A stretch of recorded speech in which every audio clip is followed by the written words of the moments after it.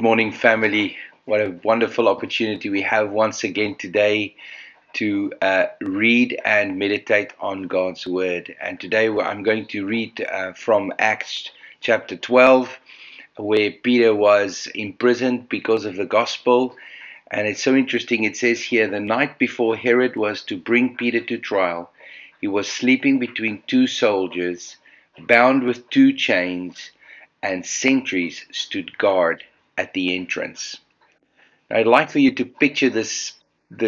I'd like for you to picture this. Here is Peter bound, and it's interesting that Luke gives very specific details about how he was imprisoned. He had two chains on his hands. He was sleeping between two guards, and there were sentries at the gate of the prison. He was very, very well guarded.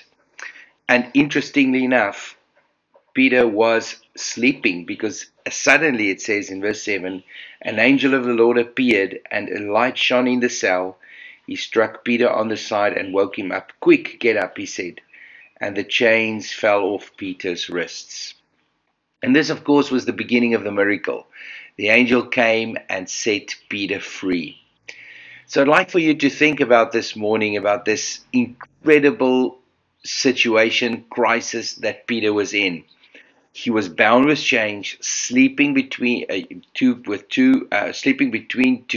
guards and sentries at the gate. It was an impossible situation, yet God was there setting Peter free. So my word to you this morning is very, very simple. No matter how impossible the situation is, God will still make a way for us.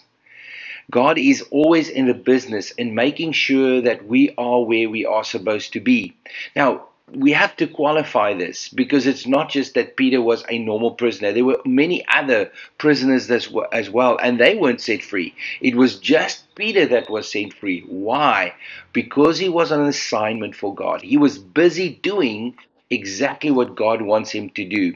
Now, that doesn't mean that if you and I are not preaching the gospel, we are not pastors or apostles, that God will not take us out of impossible situations.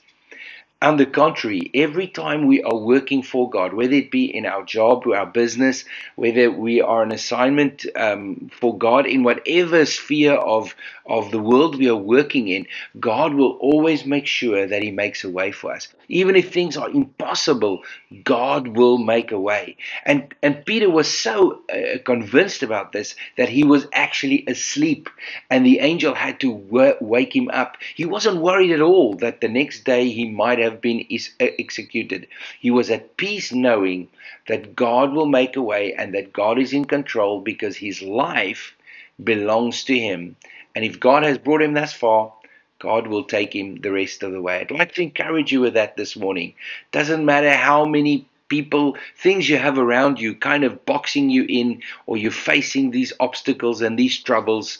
Fear not, the Lord is with you. And even if he has to send an angel to wake you up in the middle of the night, God will make a way and you will be where you need to be because you and I are God's servants and God's children. Let's pray. Father God, we thank you so much that even when things are impossible, you are with us to rescue us, to make a way for us. I pray, Lord, that we would never forget that. And that even when times are tough, that we would rest, even be at sleep, knowing that you care for us and that you will make a way for us. In Jesus' name, amen. God bless you. Have a wonderful day. I'll speak to you again tomorrow. We share some more thoughts on the book of Acts.